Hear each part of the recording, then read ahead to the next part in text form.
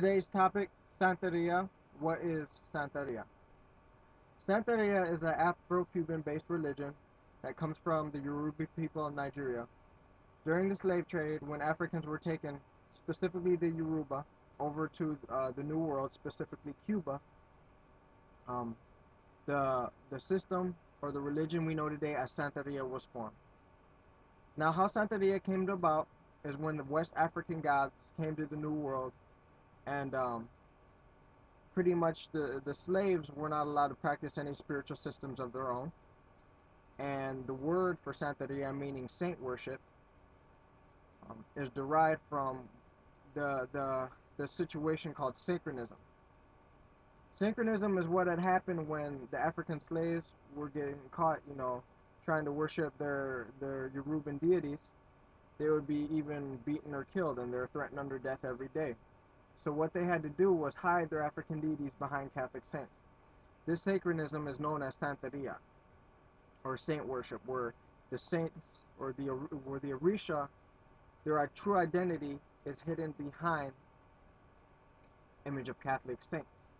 So, for example, if you were to Google Santeria, the very first thing that you would see is this image right here. Okay? Do not get this image confused with the actual saints of the Roman Catholic Church, because they are not. They are images of the saints disguised as Yoruban deities. Santa Barbara, Chango. Our Lady of Charity, Oshun. Our Lady of San Juan is Yemaya. Our Lady of Mercy is Obatala. Over here we have Saint Francis of Assisi, which is Orula. Saint Peter, Ogun. And Ilegua, as sometimes Saint Martin or Saint Anthony, depending on which Ilegua we're talking about. Now I'll explain all those deities in a moment. So yeah, that's basically the basis of Santeria. Santeria is a cousin of Voodoo, very similar to Voodoo. People say that Santeria is more the positive side of Voodoo. I'm not sure how true that is, or to the extent of the truth that statement is.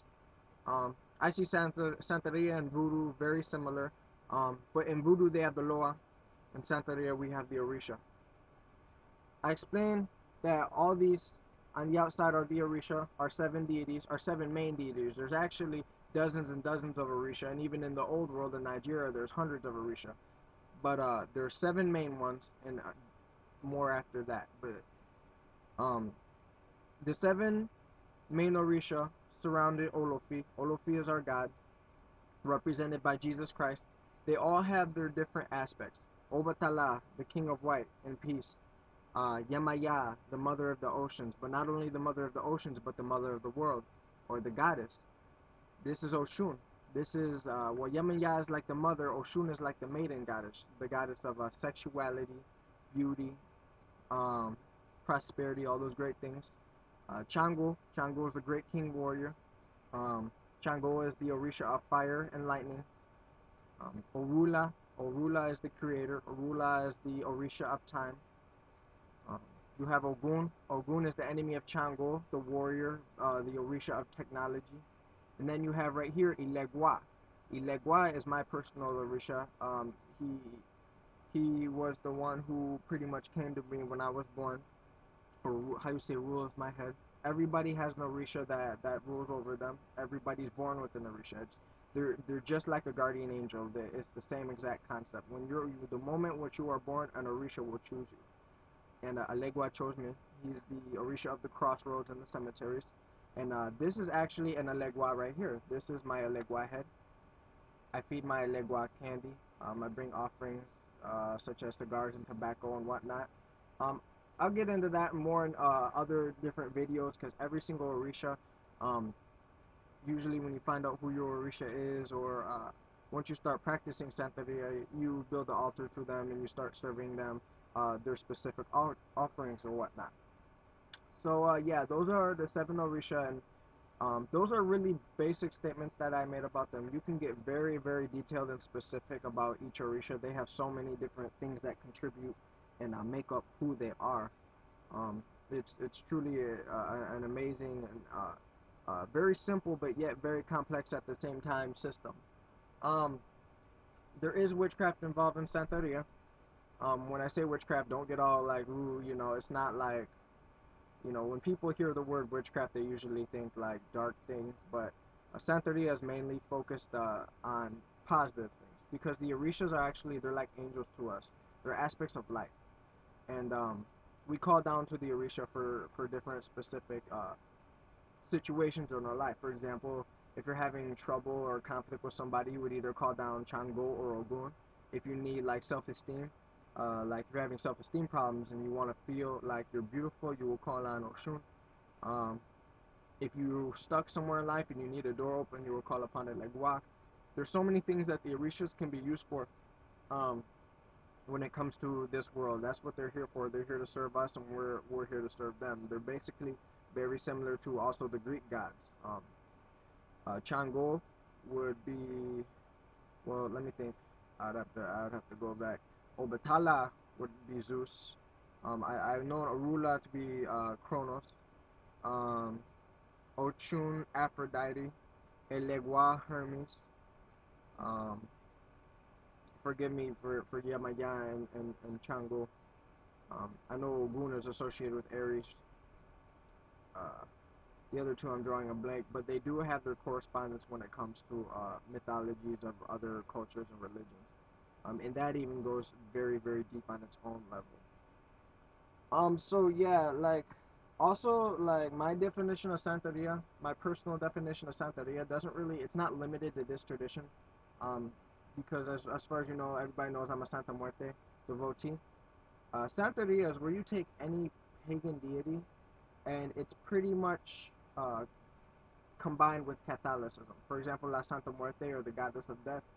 Um, she's banned by the Catholic Church, but the truth is, like, we use Catholic rites when we serve her. We light candles, we burn incense, we say our fathers, we pray rosaries. And don't get me wrong, you do not have to be Catholic to practice Santeria. Regardless of what anybody says or any kind of information you get about Santeria, the truth is Santeria, even though they say that there's one God, it is not a monotheistic religion. In Santeria, there are many gods. I believe the Orisha to be gods. A lot of people say that they're just Orisha, but if you really do some research on it, um, in the ancient Yoruban times, the Orisha were looked at as demigods, not saints or angels. That's just something that had changed when they came to the New World. Um, what else? What else? What else about Santeria? I'm trying to make this video last all the way out to 10 minutes. Santeria is not for everybody. When you ask an Orisha for something, you have to go through like a ritual, I mean, not like a, trying to explain. You have to keep your promises, basically. When you ask an Orisha for something, you have to, light candles and do all this stuff. And the thing is like, if you don't keep your promise, as in bringing a specific offering, kind of like La Santísima Muerte, the Orishas don't forget. The Orishas will take care of you as long as you take care of them. I'm speaking on it from my aspect, though. I'm not part of traditional Santeria. I'm part of the New Age movement. I'm not initiated with anybody. I do not have godparents, and I refuse to be initiated or have godparents, just because of the very simple fact that a lot of people in Santeria have abused their right to call themselves Santeros, even though they truly are. Um, all I'm trying to say in one long story, which is, like I said, a completely separate, different video, is Santeria, the spirituality is beautiful. I love the Orisha. I love their energy. I love the Ashe. But the religion, if you're coming out of one religion and looking for another, don't go to the Santeria religion. Don't try to find godparents. Because it's a business. It's a big ass money maker. I'm not even gonna lie. I'm not gonna sugarcoat anything. Um, there are people who get ripped off in Santeria.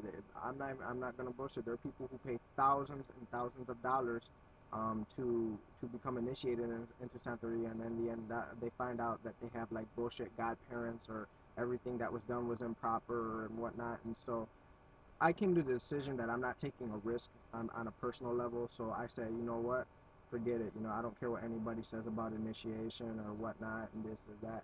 I'm not going to um, have a god family. I tried it once. Uh, they're very controlling. You know, they'll tell you stuff like, oh, you know, you're not supposed to be doing tarot cards. Who taught you that? And I'm like, I've been doing tarot cards way before I even joined your house. You know, who are you talking about? So it's like any other religion that you find they make money, they try to control you or whatnot. But if you really want to get into Santeria and be safe about it, not worry about all that crap, I am one to talk to, because like uh, there's other ways you can access the Orisha without talking to people who are initiated into Santeria. Like I said, I practice Santeria and I'm not initiated. I connect with the Orisha. When I want a Legua, I go to the crossroads. When I want Eshu, or not Eshu, Oshun, I go to the river. Um, the Orishas are not limited to the Santeros. The Orishas are for everybody. You know, anybody can do this. I say it's not for everybody though, just because you know everybody has a different path and whatnot, and you know, it just all depends. You know, if you feel a draw towards it, it might end up being right. I felt drawn towards Santeria after I discovered La Santísima Muerte, and man, it changed my life around like a 360. Um, but yeah, I love it. Oh yeah, one more thing, one more major point before I close this video up. You do not have to be African or Hispanic to practice Santeria. I think a lot of people think that, but it's not true. Um, my first godmother was white. This Santero out in nearest to where we are in Mount Clemens, she's white. A lot of people who practice Santeria is not limited to anybody. Santeria is a multicultural spiritual system. Okay, and that's what I follow. I don't follow the Santeria religion. I follow Santeria's spiritual system. That's why you don't see me wearing white. Santeros are supposed to be wearing white. I'm like, I'm part of La Santísima Muerte. I wear black, but you know what? It doesn't conflict with anything. It's just my personal belief. But yeah, I mean, don't shy away from Santeria because it's an African religion.